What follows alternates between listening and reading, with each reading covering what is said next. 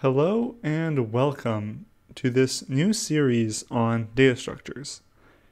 In these first few videos, I want to lay the foundation of some core concepts you will need throughout these video tutorials. Let's get started with the basics. So what is a data structure? One definition that I really like is a data structure is a way of organizing data so that it can be used efficiently. And that's all a data structure really is. It is a way of organizing data in some fashion so that later on it can be accessed, queried, or perhaps even updated quickly and easily.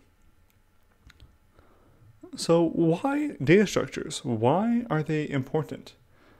Well, they are essential ingredients in creating fast and powerful algorithms. Another good reason might be that they help us manage and organize our data in a very natural way. And this last point is more of my own making, and it's that it makes code cleaner and easier to understand. As a side note, one of the major distinctions that I have noticed from bad, mediocre to excellent programmers is that the ones who really excel are the ones who fundamentally understand how and when to use the appropriate data structure for the task they're trying to finish.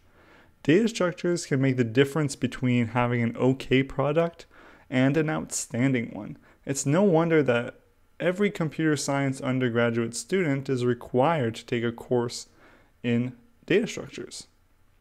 It is strange that before we even begin talking about data structures, that we need to talk about the abstraction of data structures.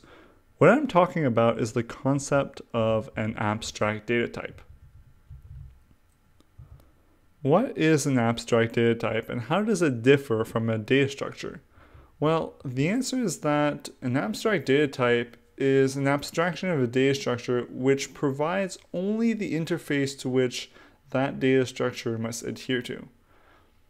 The interface does not give any specific details on how a specific data structure should be implemented or in what programming language. One particular example I like to give is to suppose that your abstract data type is for a mode of transportation to get from point A to point B. Well, as we both know, there are many modes of transportation to get from one place to another. So which one do you choose? Some specific modes of transportation might be walking or biking, perhaps even taking a train, and so on. These specific modes of transportation would be analogous to the data structures themselves.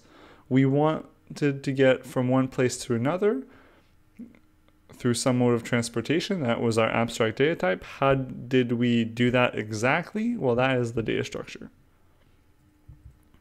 Here are some examples of abstract data types on the left and some possible underlying implementation on the right-hand side.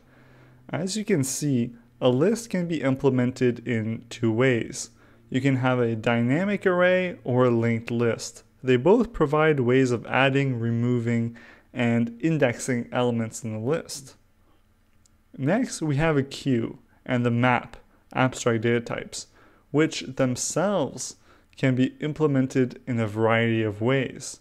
Notice that under the implementation for a queue, I put a stack-based queue because, yes, you can have a queue which is implemented using only stacks. This may not be the most efficient way of implementing a queue, but it does work and it is possible.